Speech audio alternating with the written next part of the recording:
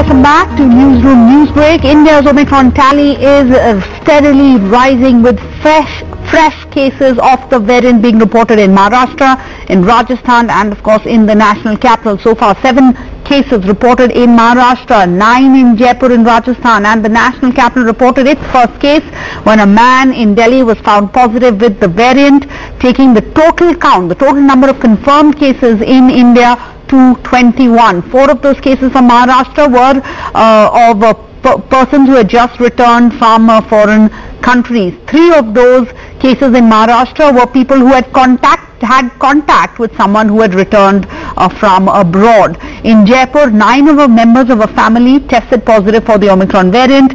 In Delhi, the national capital reported its first Omicron variant case when one person who returned from Tanzania tested positive for the Omicron variant. Meanwhile, the number of cases of COVID across India seem to be on the rise.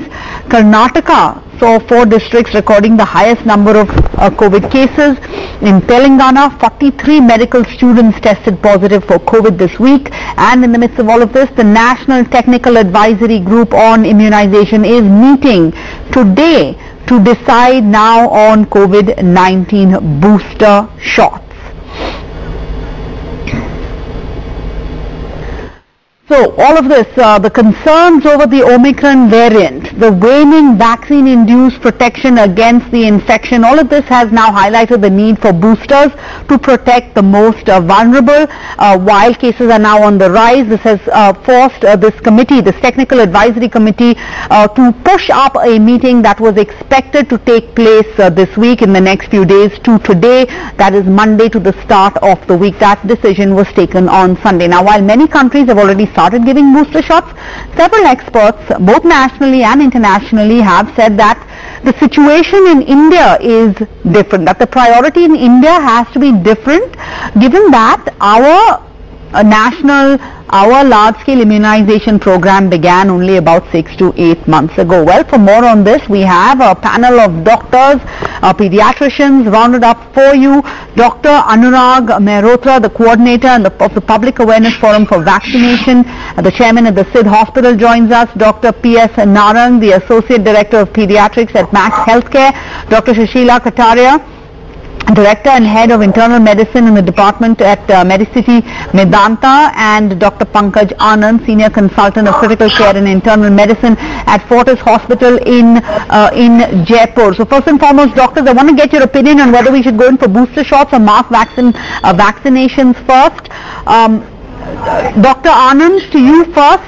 Coming from Jaipur, where 9 cases of the Omicron variant have now been reported, let me ask you, should India be prioritizing double vaccinating its eligible population against COVID over booster shots, given the fact that we still have a large number of Indians still to get the base layer of protection against infections?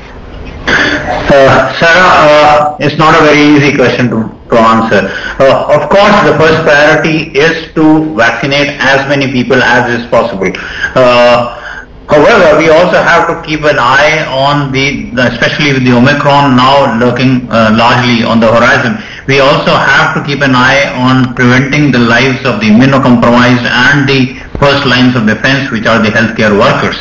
So I think what actually is needed, we have enough vaccines in store with us at the moment. What has happened in the recent past, we have been a bit slack on vaccinating our population. So it is a time more to actually focus on mass immunization, putting the engines back to the vaccination program rather than actually debating and stopping boosters as well as the mass immunization. So I think both can go on together. We have enough vaccines at the moment available, and we have to put our focus back on vaccination. Put the focus back on vaccinations. That is what we're really hearing internationally. We need to speed this up. But Dr. Anurag Mehrotra, what can you add to this? You are the coordinator of the Public Awareness Forum for Vaccination at your hospital. In the aftermath of this new variant of COVID alarm, are you increasingly getting more questions or seeing people flocking to hospitals to inquire about this booster dose, whether they should go in for it or not? Because I'm certainly hearing more of these conversations. And in that case, how do you identify a priority group? Is that easy for this technical advisory group? How do you decide what or who should the priority group be to whom this booster dose will be administered? Good evening. We are in the cusp of third wave. Coffee time we were discussing whether third wave will occur or not. Now we are almost there, albeit because of a new variant. So in preparing ourselves to meet this challenge, I think we must emphasize on vaccinations. It is a good news that 50% of our population have been doubly vaccinated. But still a large number of persons are there who have not been vaccinated. The other part which you are asking, your booster dose, I suppose is part of preparation, part of strategy. We must address the concern of our frontline workers, like doctors, like other healthcare providers, like education persons, because they will have to tackle these things. And as a part of preparation, there is nothing wrong in giving the booster dose. All over the world, many of the countries have allowed this. In US, they are going to allow to person around 18 years of age also now. There are a large number of studies. The studies came from Israel that involved almost 14 lakh of patients. These are the observational studies. It compared the persons who took booster dose and those who didn't take booster dose. Booster dose was given 5 months after the initial 2 doses. So there was significant difference in response. The persons who got the booster dose showed less tendency for severe infection, less tendency for hospitalization, and that was also less.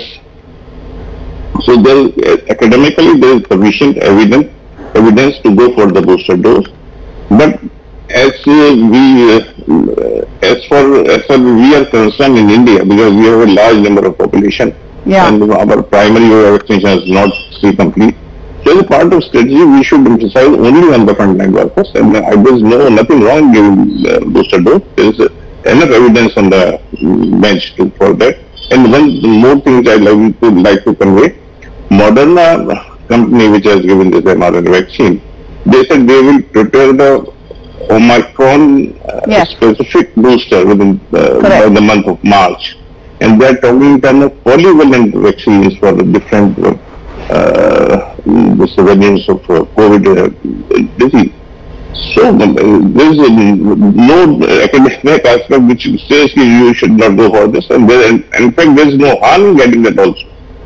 Now it depends on the national task force and this group what they decide on for this. Correct. And in fact this INSACOS has given the permission of the 29th November meeting. But later on the detective decide that the expert will provide the information regarding this. Correct. Doctor, absolutely no debate over whether frontline workers should be given the booster dose. Of course they should. That is the topmost priority. I think the concern is, and again nobody is debating whether boosters are important, but given India's specific conditions, given our population, given the number of vaccines we have in storage, etc., what decision, what are the challenges the panel is going to face in arriving unanimously at a decision? That's what we're discussing right now. Dr. Kataria, can you explain to us, is a booster dose different from an additional dose of the vaccine? I mean, I ask because, we hear of so much, we know we have supplies in stock. Boosters are important for the immunocompromised persons. When we have so much of doses available and we know that the third wave, whether it comes because of Omicron or it comes because of any other variant, it is first going to hit and is first going to expose our frontline workers. So we must concentrate on giving vaccine for the frontline workers, and we have seen that those patients who had the highest mortality or morbidity were the immunocompromised or the persons with comorbidity. So we must also concentrate on those. Now coming to the second part of the question, the mass vaccination and for the children. Both the things need to be done because, when children are not getting the vaccinated, the parents are getting the vaccinated, the teachers are getting vaccinated, still we cannot eliminate the fear from the parents that the children can still get infection when they come to school or to come to public places. So the mass vaccination, when it comes, it will include those who haven't yet taken the vaccine, who haven't taken the second dose, and who have completed the both the doses. But once you have, then boosters can be given to the others as well, after the priorities of children, after the priorities of the healthcare workers and the person with comorbidity. The aim is to complete vaccination. And I must tell you, the additional strains are going to be included in the vaccine, in the future vaccine. And maybe in the years to come, like the influenza vaccine, this may have to be repeated on a yearly basis with the new variant. But those who are vaccinated are definitely getting milder disease. So our priority must be to speed up the vaccination. That's Dr. Anand, we're back to where we started. What you said, our priority right now needs to be speeding up the vaccination process. And I'm asking you this again in terms of prioritizing boosters or vaccinating everybody, because isn't the fact that the more unvaccinated population that we have anywhere in the world, if you have pockets of these unvaccinated persons, it allows the vaccine to mutate, and that is why we have new variants coming up. Exactly. So the question is, as you rightly said, prioritizing. It should be now a national task. It should be on a war footing that we should complete the number of vaccinations that have not been done till now. Remember, we are congratulating ourselves on actually vaccinating 50% of the population, but the other 50% is still unvaccinated, and they are the ones who are prone to the severe forms of disease. It is now clinically proven world over that vaccines definitely save against the serious forms of disease, against hospitalization and against deaths.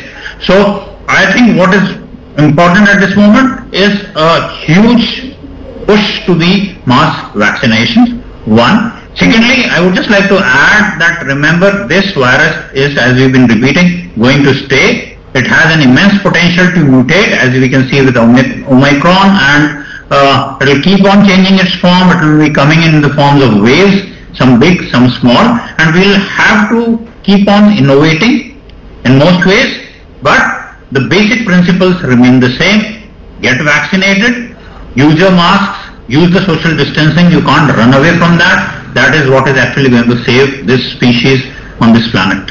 So as long as we have a 50% that is unvaccinated, whether it goes down to 40% to 30%, we will continue to be held ransom to this virus because it allows it to mutate. Dr. Katare, I want to move now to the other important aspect of the challenge before this National Technical Advisory Group on Immunization. They also have to take a decision about coming up with some guidelines for priorities for vaccinating children, because increasingly now it's only the kids who are unvaccinated. Does that make them more vulnerable to a virus that's out there? Yes, there are many challenges in front of the technical committee. First and foremost, to bring out the procedure for child vaccination. I hope that should not be very difficult because we already have a very robust pediatric vaccination program. But still, the nuances of that program has to be detailed. Secondly, coming to the idea of additional dose or booster dose, there are challenges whom to give it. Should it be given in the same series as it was rolled out, like we had priority groups to start with healthcare workers, people with comorbidity, then the age criteria and all that? We do not have the luxury of time with this virus. So we can't be rolling it out for 2 months and by the time, the pandemic picks up.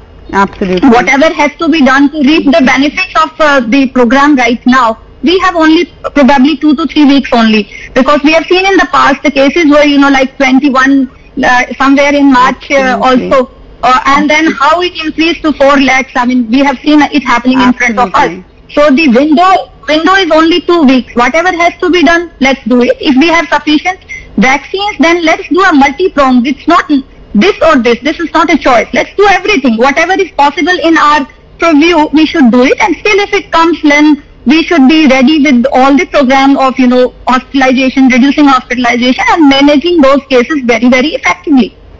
Couldn't have said it better myself, Doctor. We need to throw literally everything we have in our arsenal at this virus right now, which is why we've seen the National Technical Advisory Group on Immunization, which was expected to meet later in the week, advance its meeting to today. Now all eyes on this group to see what decision they take. But thank you all of you doctors for taking time out of your busy schedules.